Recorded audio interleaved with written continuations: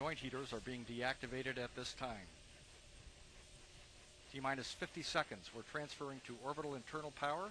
Endeavour is now running off of its 3 onboard fuel cells. Coming up on a go for auto sequence start at T-minus 31 seconds.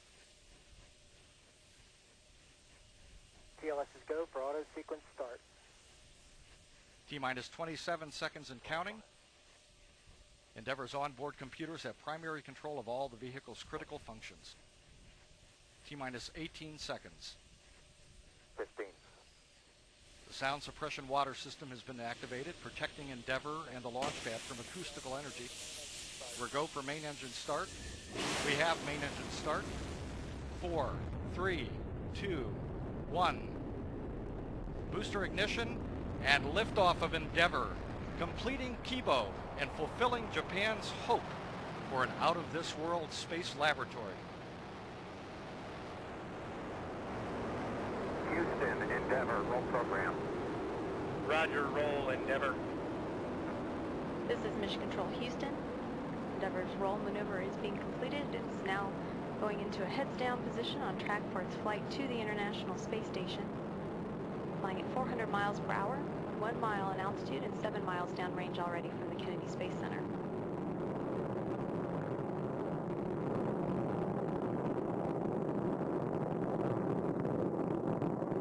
Endeavour's engines were throttling down as the orbiter passes through the area of maximum pressure on the vehicle, now 50 seconds into the flight.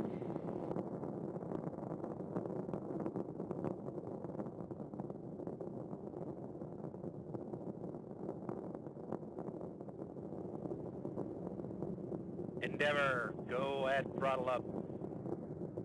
Go at throttle up. The 3 engines on board are throttling back up. Endeavour flying at 1,100 miles per hour, 10 miles in altitude, and 10 miles downrange.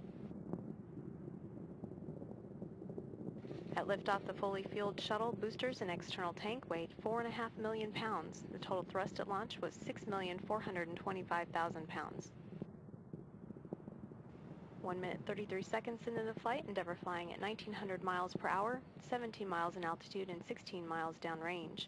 All systems continue to function well. Endeavour has 3 good main engines, 3 good power generating fuel cells, and 3 good auxiliary power units for the hydraulic system. We'll be standing by for burnout and separation of the solid rocket boosters.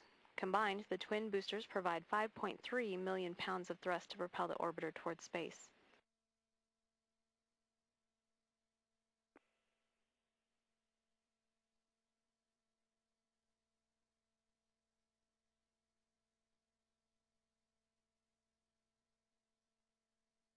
Booster officer confirms the SRBs, or solid rocket boosters, have separated.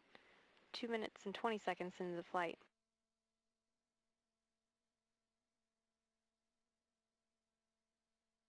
Endeavour flying at 3,100 miles per hour, 37 miles in altitude, and 51 miles downrange. Endeavour, 2-engine Marone. 2-engine Marone.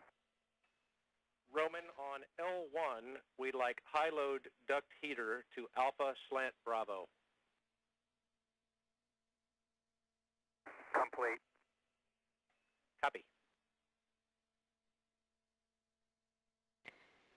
Commander Mark Polanski adjusting a heater on the environmental control and life support system.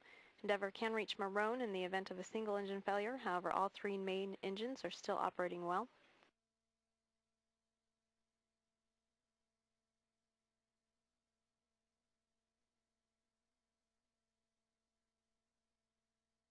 Now 3 minutes 20 seconds into the flight. Endeavour is flying at 4,000 miles per hour.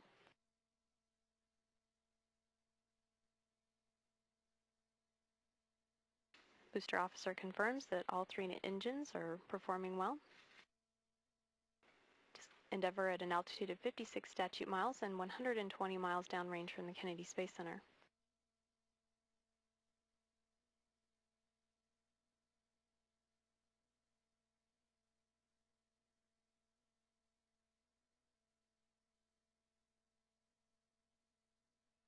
Endeavour, negative return.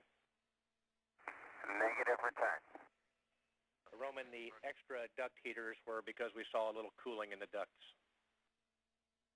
Copy.